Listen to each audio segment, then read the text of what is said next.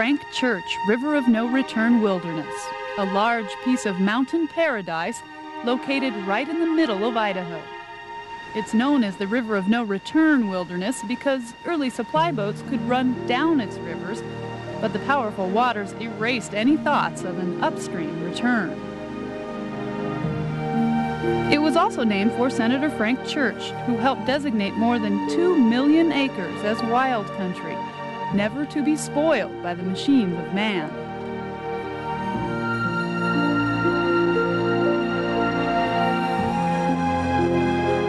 Large herds of elk, 20 and 30 strong, are a regular sight here.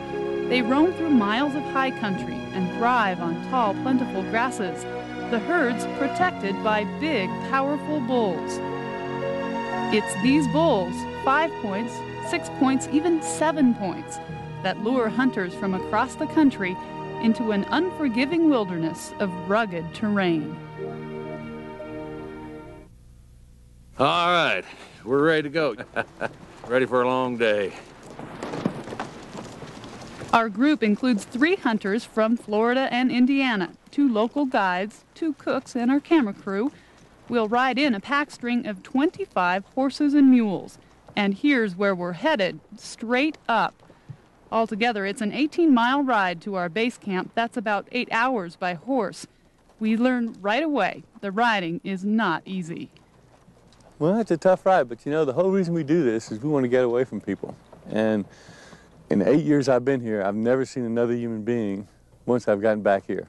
The riding's tough, but if it wasn't tough, then other people would be around. The ride in is a lot of riding, a lot of walking. You ride uphill, walk downhill. The country is unique. It's difficult to get to. You need to ride horses and walk a great deal, and I think just the walk in prepares you for the environment, what you will see. But it's not a trip for somebody who is used to city life and nothing else. On top, we can see for miles. These are the Salmon River Mountains. Their snow-capped peaks reach heights above 8,000 feet. The rise in altitude brings with it a chilling change in the weather. Well, it snows every year out here. It seems like we get snow about every day. As we push on through the whiteness, our string takes on the look of a history book scene. The horses, the scenery, and the silently falling snow combine to transport us backwards in time. You have a realization of what pioneers and people who settled the West had to go through just by looking at the country and riding horses, not having any motorized conveniences. The fact that it's a wilderness area actually adds a lot to the feeling. Since there's no motorized vehicles, you can't mountain bike in here, and you can't even use chainsaws to cut wood. It takes you back in time to the 1800s, 1900s. It's just beautiful. The snow finally lets up when we get within sight of our base camp. The Cradle Creek camp is just below the saddle on the other side of that ridge. There, canvas wall tents with wood stoves and comfortable cots wait to soothe our tired bodies. You're kind of tired by the time you get here. You know, about the only thing you can do is have dinner and be ready to go the next morning. So we call it a night and dream dreams of big bull elk well within sight. We got a whole mountainside covered with elk, and at least 6 bulls, one of which is a giant bull. Biggest one I've ever seen out here in 8 years. But I don't know if we can get to them without spooking them. The ridge above base camp offers an unobstructed view across the valley at a winter feeding grounds for elk. How many do you count over there? In that left-hand canyon, I can see 1, 2, 3, 4, 5, 6, 7, 8, 9, 10, 11, 12. To the untrained eye, this looks like a barren mountainside with only a few black specks against the white snow. But these trained hunters see a spectacular sight.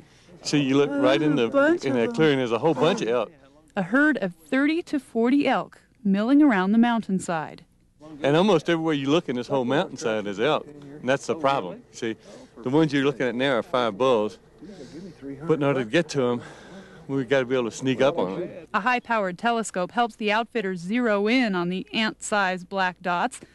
They discover a handful of 5-point bulls and one king-size 6-point. I see pretty good length on at times, but he's behind so many trees that I couldn't get a read on him yet. I think he's bigger than any of them others for sure. It's got to be wider than this. Yeah, right. Yeah. We've killed 5 or 6 of those in my lifetime, but boy, they're hard to come by. While the hunters discuss their prospects, a change quietly takes place. A thick layer of fog drifts in and settles over the valley.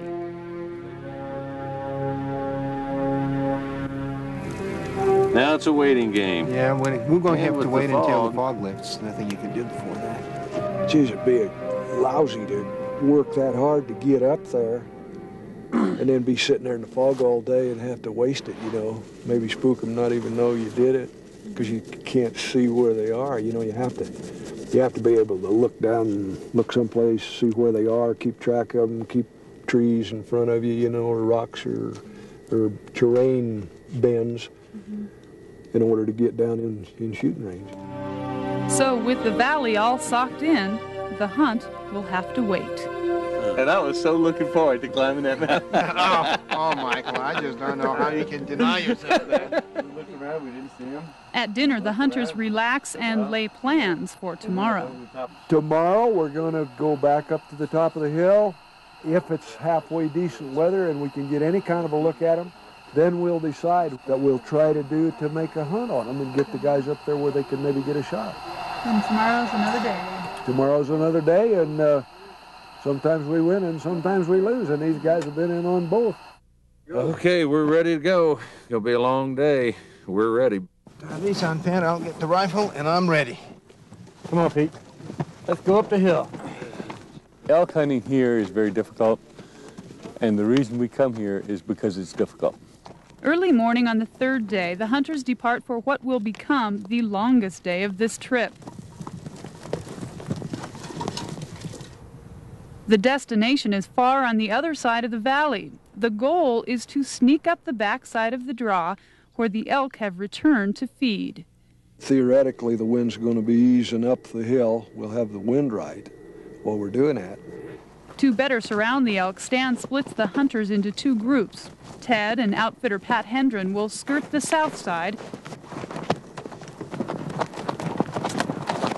The rest of us will wind our way around the long and difficult trail up the north side. Some of the trails that we get those horses on are unbelievable. That's almost not a trail. It really is almost not a trail. I'll tell you, it can't compare to what we do 51 weeks of the year, but I mean, it's totally different. Physically, it's very tough. It's rough country, but we sure enjoy it. Now, the terrain was so difficult that in many cases we couldn't even take out our camera to show you pictures. The horses are now going back where we just came from, and we are going to continue on foot.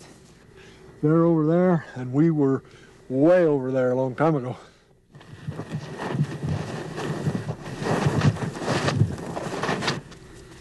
You have to be as absolutely quiet as you can because they can hear any noise that you might make. So you've got to keep your eyes on them and know where they are at all times.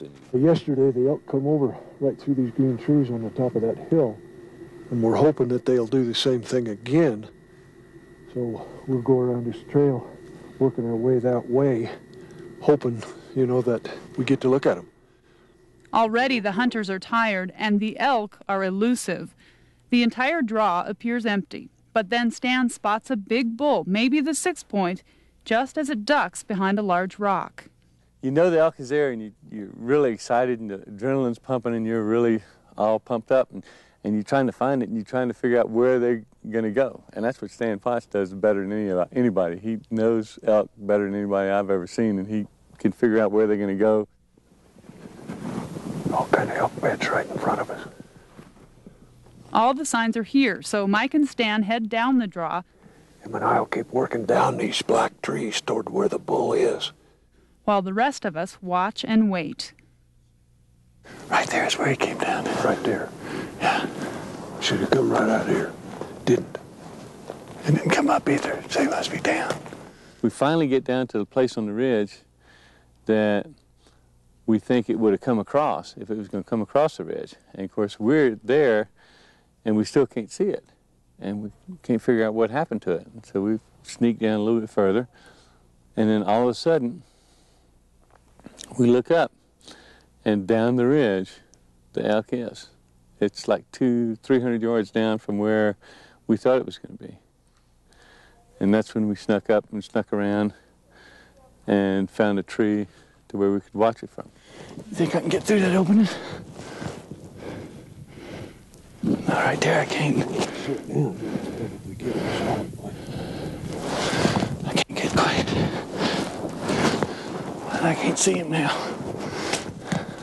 The elk disappears in a stand of dead trees, but just when they thought they've lost it for good, the elk makes one last appearance. We had a great shot, and Stanley does a great job. It's been a long time getting here. It's real tiring. But you know what? I'm not tired anymore. It's great. It's really an amazing feeling. You go out, you do it, and it makes it all worthwhile. Mike is the only successful hunter today, but the thrill of the chase in this rough and rugged wilderness is what all the hunters see as the ultimate reward.